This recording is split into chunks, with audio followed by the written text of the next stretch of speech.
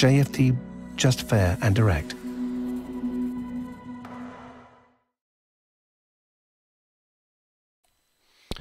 Okay, hello and good morning everyone. Welcome to JFD Traders Espresso with me, Darius Anucauskas. Today's the 12th of April 2022. So yep, welcome everyone. Welcome to this recorded session, guys. So yep, unfortunately, I need to run this one today as a recorded session as well. So yep, I hope you won't be very much disappointed, but hopefully in the near term I can get back to running these live again. But anyway, guys, I hope, like I said, you're having a wonderful start of Tuesday.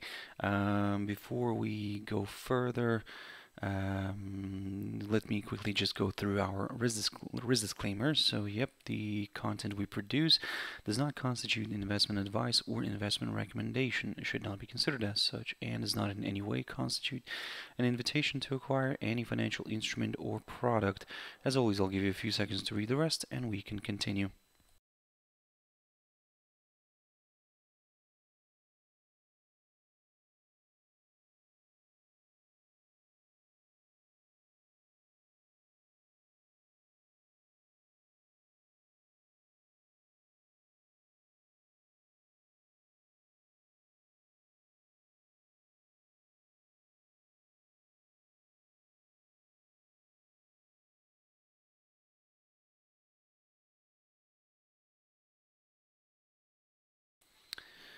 Okay, so now then, also just before we jump into the charts, quick mentioning of our JFD YouTube channel, to which you can always subscribe to in order not to miss any of our upcoming videos, and of course our JFD Bank website. And if you click here on the top, it'll take you to our page, which is updated on a daily basis as well. So yeah, check us out here on jfdbank.com and click on the research tab.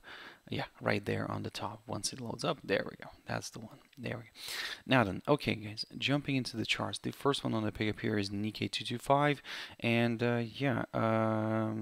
it continues to slide. So it dropped below that 26,764 level. I talked about this, and what I said previously, that if we move below it, then yes, we could consider maybe further decline towards the 26,153 level. I spoke about that area yesterday, and yeah, so far so good, I would say. Yeah, it's drifting in that direction. With at the time that I'm recording this video, we still have around half an hour left of trading here on Nikkei. However, I doubt it is going to end up somehow jumping back into positive territory. But the question for me here is now, will we reach this hurdle? To be honest, I believe that maybe this could be left for either tomorrow or maybe later on this week. In terms of the upside for this one, well, again, I'll come back to the same idea, and I'll say that a break above this downside line taken from the high of the 30th of March would be required.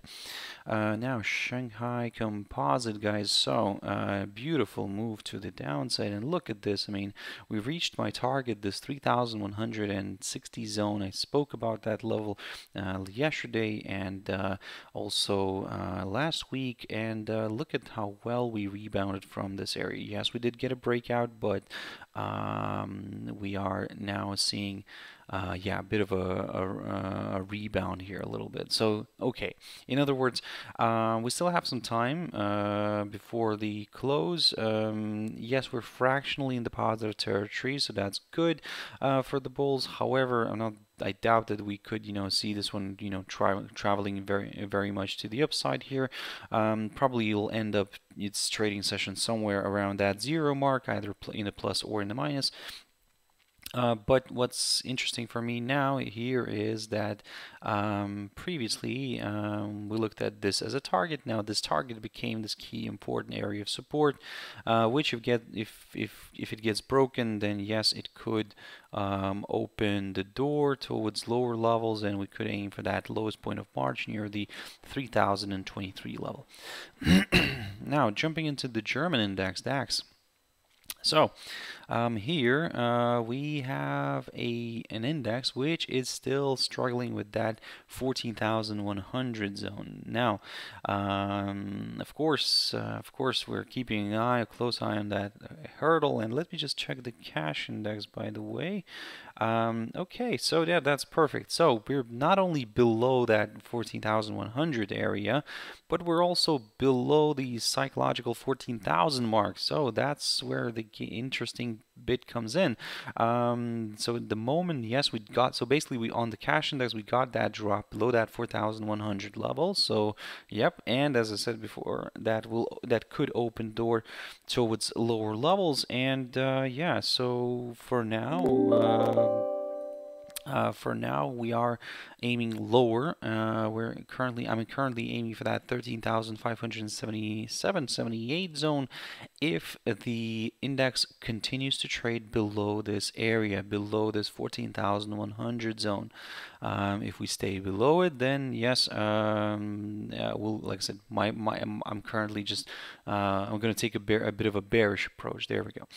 In terms of the upside, now here, of course, the same game plan remains. I need to see a break of this downside line in order to get a little bit more comfortable with the upside. And if we do, like I said, if we do break this downside line, this could signal a change in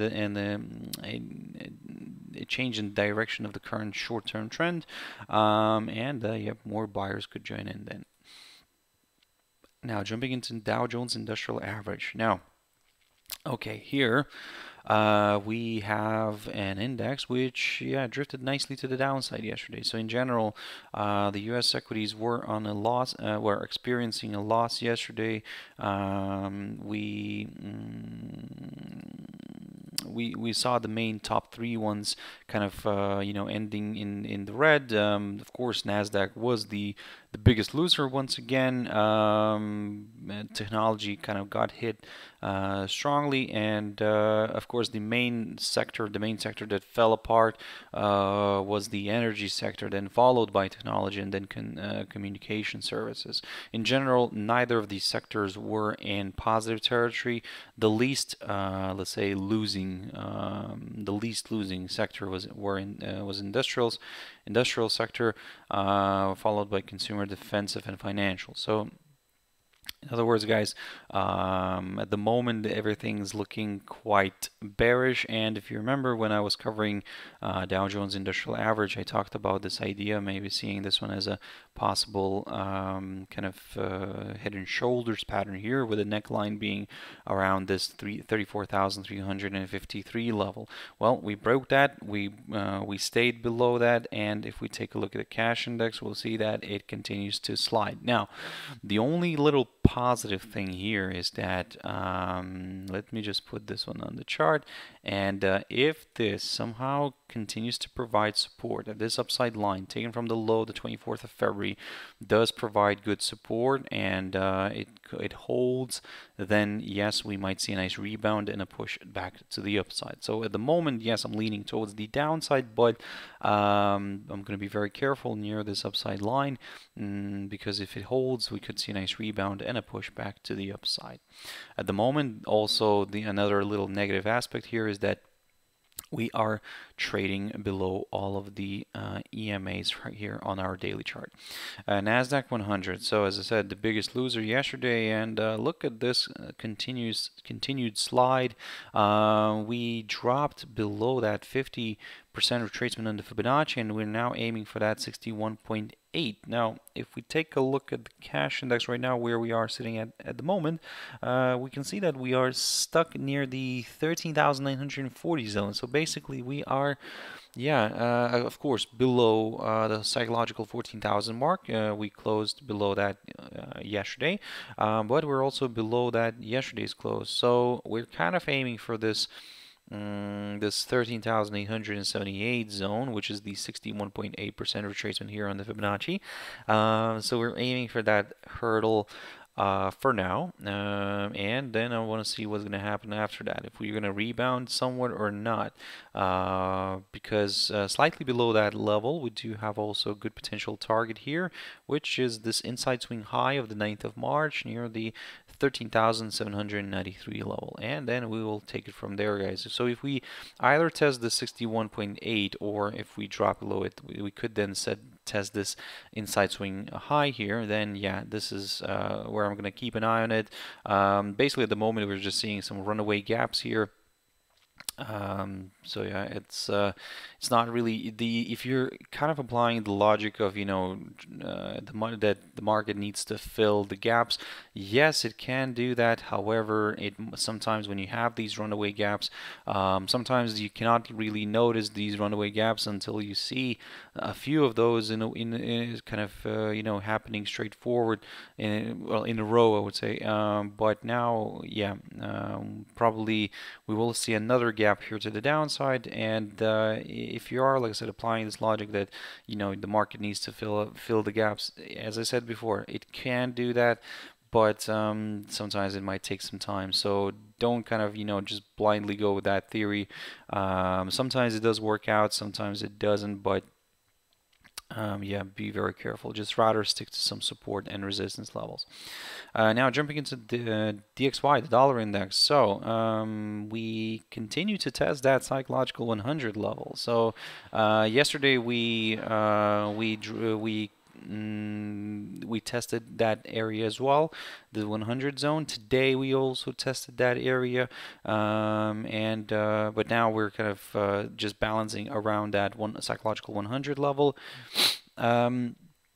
Here, I would say, even if it corrects a little bit lower, what I'll keep an eye on here is this 99.42 zone, as I mentioned before. So if it continues to provide support, then yes, we could go for some, we could continue going higher.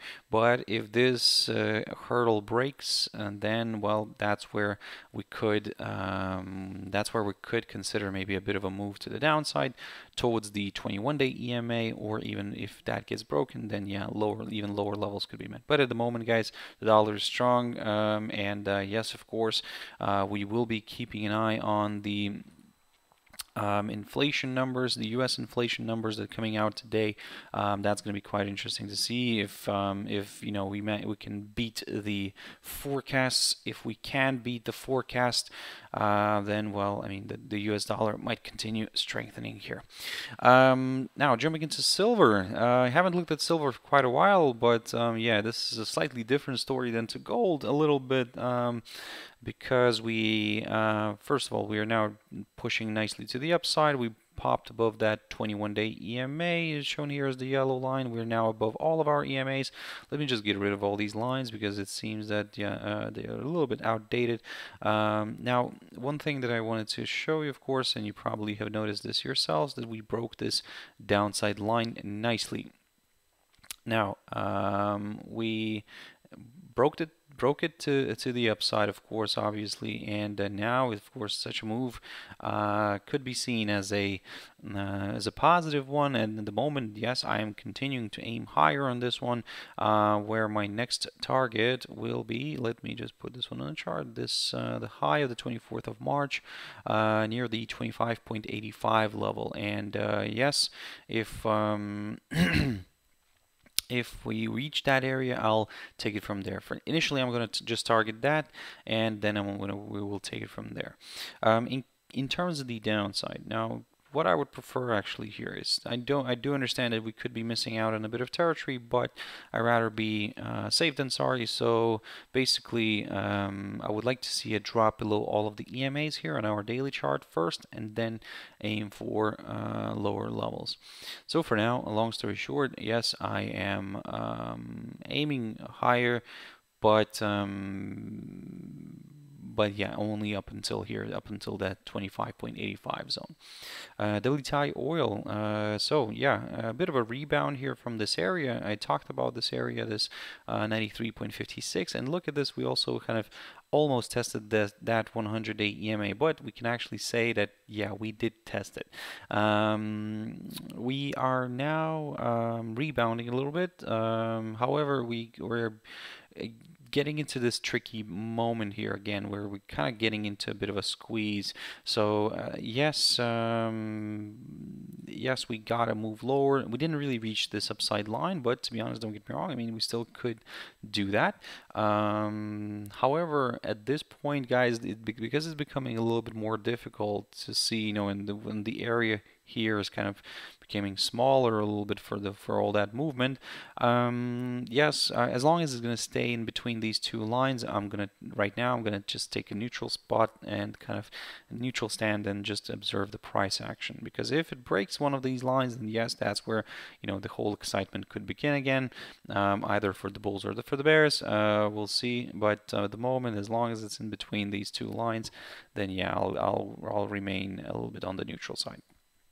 Now, XRP USD Ripple continues to slide. Yesterday we saw this drop, and yeah, it fell below this key important support area near the 0.7465. We drifted further south, and to be honest, looking at this picture, if the dollar continues to rally, guys, I mean, this could still remain under pressure and under some selling pressure, and we could see this one continuing to drift lower. Now, what we can do here is, not grab the wrong one. There we go. So of course we can draw this downside line here, which could play out initially. So at the moment I'm going to keep an eye on it. So as you can simplify your life this way, that as long as it remains below this downside line taken from the high of the 28th of March, we will continue aiming lower. AUDCHF. So I haven't picked up on this one for quite a while, but let me get rid of all the drawings here. So one thing for sure that you can see is that we are resting here near this 0.6895 area. Now, if of course you want to go for lower levels, a break of that area is needed. But what I wanted to show you here, of course, is, and you probably might see this yourself, or, you know, let's see if this is not going to end up being somewhat of a head and shoulders pattern. And if it will, then well, this area right here, this 0.6895, could be a nice neckline for that pattern.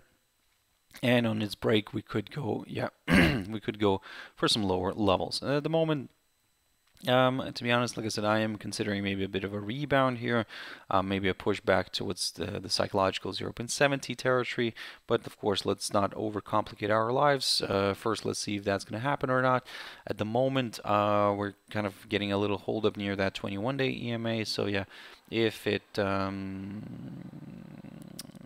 bounces, you know, a little bit stronger, a little bit higher here, then yes, we'll keep an eye on that 0.70 zone. But of course, the main focus right now is this 0.6895 area, and if we clear that, then my next target will be, well, it will be around these two EMAs, the 100 and the 200-day EMA, and then yeah, we'll just have to take it from there. NZD USD, beautiful, nice rebound from this upside line. However, this is where I need to adjust this arrow a little bit. If it climbs above all of the, or actually back above the 0.6860 area, or even better, above all of its EMAs, then yes, I will consider a move to the upside again towards this downside resistance line taken from the high of the 25th of February. So at the moment, yeah, looking at this picture here, I would say everything's looking quite positive. If we do climb above this area and above that above this 200-day EMA, I will become a little bit more positive more. Although, like I said, although we had this decline, yes, I mean, doesn't matter. I mean, we still could rebound it. However, of course, the different story would come if we break this upside line. Then yes, that changes the game, and we could then target some lower levels right here. For example, one of the first ones will be this one right here, the low of the 15th of March near the 0.6729 area. USD JPY, very quickly on that one. That one continues just to push higher, guys. I mean, look at this madness. But what I said to you yesterday And let me just jump back into a monthly chart. What I talked about yesterday was that I said that I am aiming for that highest point of June 2015, or in other words, the highest point of 2015, which we managed to reach yesterday. So that's a good achievement here. And yeah, look at this. I mean, we clearly reached that area. Now the big question here is, can we see, a hold up here, or let's say a break, or some sort of activity around this area? If that gets broken, then of course I'll continue aiming higher. But if this let's say holds for now, then maybe a bit of a correction here could be possible. However, I would prefer to see a break of this upside line first before aiming for some lower levels. So let's keep that in mind. Like I said, at the moment it's quite interesting. We are at a very interesting spot. Can we clear this 125.85 territory? If we can, and we can stay above it, then yeah, I'll go for some higher levels. USD CAD very quickly on this one. So beautiful move to the upside, and this is what I talked about yesterday, guys. That initially I am targeting that 200-day EMA together with the 100-day EMA, which we managed to perfectly reach perfectly. So now the big question here is, can we see a further move? Now, as you can see by the arrow that I've drawn here a while ago, I said that if we pop above the 1.2587 territory, yes, I'll gonna aim for these two EMAs. But if these get cleared, my next target is the 1.2694 area right here, marked by the inside swing low, the 11th of March. So for now, I will stick to the same plan, especially if we pop above all these EMAs again. GBP CAD very quickly on that one. So very interesting spot that we are sitting in right now. At a very interesting spot we're sitting right now. So yeah, we broke this downside line, so that's great news, but we're struggling with this 1.6464 area. So yes, we had a few brief visits above it, but still it's just doing its job and providing resistance. Don't get me wrong, I mean, this could go a little bit higher here, but at the same time we might see maybe a bit of a retracement here, so a bit of a corrective move lower. However, I'm going to keep an eye on this little short-term tentative upside line. So maybe we could see a bit of a drift lower here, test of this upside line, and if it holds, a rebound from it back up could be possible. However, either way, in terms of the upside, I still need to see a push, a nice good strong push above this 1.6464, and then I'll aim for that 21-day EMA here. I'll go slowly on this, and then so on and so on. Oh, by the way, coming back to the GBP CAD issue, one of my favorite, of course, is the Fibonacci measurement kind of here. So this is the 23.6 is actually just slightly above that 21-day EMA. So for example, don't be surprised if we do pop higher, we move north, we test the 21-day EMA, we climb above it. For example, test the 23.6% retracement on the Fibonacci, and then let's say come back by the end of the day, kind of come back below the 21-day EMA. So this way, kind of confirming a false breakout. So we've seen such scenarios happening, but be wary of that. Now Euro JPY, so after it broke out here to the upside, it moved nicely higher. Looking at this picture, yes, we can, first of all, we can get rid of this downside line. I cannot even use it because it's the move here is very steep. I will say I'm going to continue targeting the upside, and we have moved nicely above this upside line. So in other words, if you're looking for some lower levels, guys, it's a bit of a tricky situation here in terms of the downside. So we would like to see maybe a break of this upside line first, somewhere around here, and then consider a move lower. So if we are aiming higher, then I would actually stick to a bit of a more conservative approach and wait for a pop above this 137.55 territory, just to be a little bit more on the safe side. So as long as it's going to stay in here, I'm just going to be very careful, because what I don't want to end up seeing here is a possible range. because if you see this whole kind of red area, this is what could happen. So we could still push higher a little bit, test the 137.55 zone, and then let's say fail to overcome it, and then drift back down. So, and then kind of confirming a nice little range here. But let's not get ahead of ourselves. Let's initially aim for the for this the highest point of March. Euro Aussie. So still holding on to this downside line, although it did break it. But yeah, it's not, let's say, very ideal here. I don't like these scenarios. So in other words, if we are aiming for the upside, I would like to see another push back above this downside line at least. But then I'll have a problem with the 21-day EMA, which is in the way. And if that gets cleared, of course, yes, higher levels could be met, certainly. But at the moment, guys, it's we're trying to kind of see and kind of trying to squeeze something from somewhere where it is not. So even for the downside, let's say, I mean, I would actually prefer to wait at least for a drop somewhere below this 1.4566 territory, and then maybe consider a move lower. And finally, Euro USD. So it continues to trade lower, to be honest. And to be honest, I mean, I'm quite happy with this move here. And it's all working out nicely. So this area did provide that resistance, this 1.0945 area did provide resistance. So now we're seeing a bit of a slide, and if we drop below this 1.0891 zone, then yes, we will go lower. And yeah, if we do stay below this 1.0891 area, then my next target is the lowest point of March near the 1.0806, and then we'll take it from there. If it clears that, wonderful. Yeah, further declines could be possible. If it doesn't, we might see a nice rebound here and a push up higher. Then we'll just reevaluate things again. So guys, that's it for this session. So once again, apologies for not running this one live. I'm trying to sort it out for tomorrow. So yep, hopefully the live session can go on tomorrow, guys. But yeah, thank you very much for watching and listening to this video. Thank you very much for your views, your likes, your comments, guys. I really do appreciate that. So thank you very much. If you wanna, like I said, join me tomorrow.